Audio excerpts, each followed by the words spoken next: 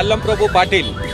ಅವನಿಗೆ ನನಗನ್ಸುತ್ತೆ ಅವನಿಗೆ ಬುದ್ಧಿ ವಯಸ್ಸಾದಂಗೆ ಅವನಿಗೆ ಬುದ್ಧಿ ಭ್ರಮೆ ಆಗಿದೆ ಅಂತ ಹೇಳಿ ನಾನು PSI ಹಗರಣದಲ್ಲಿ ಶಾಮೀಲಿರುವಂಥ ವ್ಯಕ್ತಿಗಳ ಬೇಲಾದಂಥ ಸಂದರ್ಭದಲ್ಲಿ ಅವರ ಮನೆಗೆ ಹೋಗಿ ಸಿಹಿ ಹಂಚಿ ಇವತ್ತು ಸಂಭ್ರಮ ಆಚರಣೆ ಮಾಡುವಂಥದ್ದು ಎಷ್ಟು ಸರಿ ಅಂತ ಹೇಳಿ ಅಲ್ಲಂಪ್ರಭು ಪಾಟೀಲ್ಗೆ ಯಾವುದೇ ನೈತಿಕತೆ ಇಲ್ಲ. ಇವತ್ತು ನಿಜಕ್ಕೂ ಅವನಿಗೆ ನಾಚಿಕೆ ಬರುವಂಥ ಕೆಲಸ ಇವತ್ತಿನ ದಿವಸ ಅವರು ಇದು ಮಾಡಿದ್ದಾರೆ ಅಂತ ಹೇಳಿ ಕಾಂಗ್ರೆಸ್ ಪಕ್ಷ ಅಧಿಕಾರದಲ್ಲಿದ್ದಂಥ ಸಂದರ್ಭದಲ್ಲಿ ಎಷ್ಟೋ ಕೇಸ್ಗಳನ್ನು ಮುಚ್ಚಾಕಿದೆ. ಅಲ್ಲಂಪ್ರಭು ಅವರು ಜೈಲಿನಲ್ಲಿ ಇದ್ದಂಥ ಈ ಆರೋಪಿಗಳನ್ನು ಹೋಗಿ ಭಾಳಷ್ಟು ಸಂದರ್ಭದಲ್ಲಿ ಭೇಟಿಯಾಗಿದ್ದಾರೆ ಅಂತನ್ನುವ ಮಾತನ್ನ ಬಹಳಷ್ಟು ಜನ ಹೇಳ್ತಾ ಇದ್ದಾರೆ.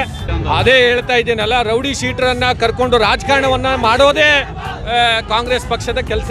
This video is sponsored by Mahalakshmi Jewelers, United Hospital, KBN University, Shaheen Group of Institutions, Fine Art Designers, Chulbul Furniture and Lighting, Sparkles International School, MDL's Premium Cakes and Desserts, and by Adarsh Traders.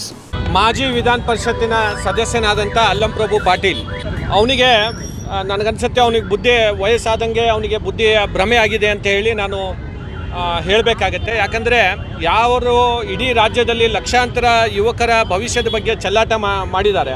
PSI ಹಗರಣದಲ್ಲಿ ಶಾಮೀಲಿರುವಂಥ ವ್ಯಕ್ತಿಗಳ ಬೇಲಾದಂಥ ಸಂದರ್ಭದಲ್ಲಿ ಅವರ ಮನೆಗೆ ಹೋಗಿ ಸಿಹಿ ಹಂಚಿ ಇವತ್ತು ಸಂಭ್ರಮ ಆಚರಣೆ ಮಾಡುವಂಥದ್ದು ಎಷ್ಟು ಸರಿ ಅಂತ ಹೇಳಿ ನಾವು ಈ ಸಂದರ್ಭದಲ್ಲಿ ಅರ್ಥ ಮಾಡ್ಕೋಬೇಕಾಗಿದೆ. ಕಾಂಗ್ರೆಸ್ ಯಾವಾಗಲೂ ಕೂಡ ದ್ವಂದ್ವ ನೀತಿಯನ್ನು ಅನ್ವಯಿಸುವಂಥದ್ದು. ಅಲ್ಲಿ ನೋಡಿದ್ರೆ PSI ಹಗರಣದಲ್ಲಿ ಬೇರೆ ಬೇರೆಯವರು ಭಾಳಷ್ಟು ಜನ ಇದ್ದಾರೆ ಅಂತ ಹೇಳ್ತಾರೆ. ಆದರೆ ಅವ್ರದ್ದೇ ಪಕ್ಷದವರು ಹೋಗಿ ಇವತ್ತು ಸಿಹಿ ಹಂಚಿ ಸಂಭ್ರಮ ಆಚರಣೆ ಮಾಡ್ತಾ ಇದ್ದಾರೆ. ಅದಕ್ಕೆ ನಾನು ಈ ಸಂದರ್ಭದಲ್ಲಿ ಹೇಳಕ್ಕೆ ಬಯಸ್ತೇನೆ, ಅಲ್ಲಂಪ್ರಭು ಪಾಟೀಲ್ಗೆ ಯಾವುದೇ ನೈತಿಕತೆ ಇಲ್ಲ. ಇವತ್ತು ನಿಜಕ್ಕೂ ಅವನಿಗೆ ನಾಚಿಕೆ ಬರುವಂಥ ಕೆಲಸ ಇವತ್ತಿನ ದಿವಸ ಅವರು ಇದು ಮಾಡಿದ್ದಾರೆ ಅಂತ ಹೇಳಿ ನಾನು ಈ ಸಂದರ್ಭದಲ್ಲಿ ಹೇಳಿ ಇವತ್ತು ನಮ್ಮ ರಾಜ್ಯದ ಮುಖ್ಯಮಂತ್ರಿಗಳಾದಂಥ BS ಯಡಿಯೂರಪ್ಪ ಸಾಹೇಬರು ಮತ್ತು ನಮ್ಮ ಬೊಮ್ಮಾಯಿ ಸಾಹೇಬರು ಇವತ್ತು ಬೊಮ್ಮಾಯಿ ಸಾಹೇಬ್ರ ನೇತೃತ್ವದಲ್ಲಿ ಈ ತನಿಖೆ ಹೊರಗೆ ಬರಬೇಕು, ಇದರಲ್ಲಿ ಸತ್ಯತೆಯನ್ನು ಜನರಿಗೆ ಗೊತ್ತಾಗಬೇಕು ಅಂತನ್ನುವ ನಿಟ್ಟಿನಿಂದ ಇವತ್ತು ತನಿಖೆಯನ್ನು ಪ್ರಾರಂಭ ಮಾಡಿಸಿರುವಂಥದ್ದು. ಹಿಂದೆ ಇಂಥ ಎಷ್ಟೋ ಕೇಸ್ಗಳಾದಂಥ ಸಂದರ್ಭದಲ್ಲಿ ಕಾಂಗ್ರೆಸ್ ಪಕ್ಷ ಅಧಿಕಾರದಲ್ಲಿದ್ದಂಥ ಸಂದರ್ಭದಲ್ಲಿ ಎಷ್ಟೋ ಕೇಸ್ಗಳನ್ನು ಮುಚ್ಚಾಕಿದೆ, ಯಾವುದೇ ತನಿಖೆ ನಡೆಯಲಿಲ್ಲ.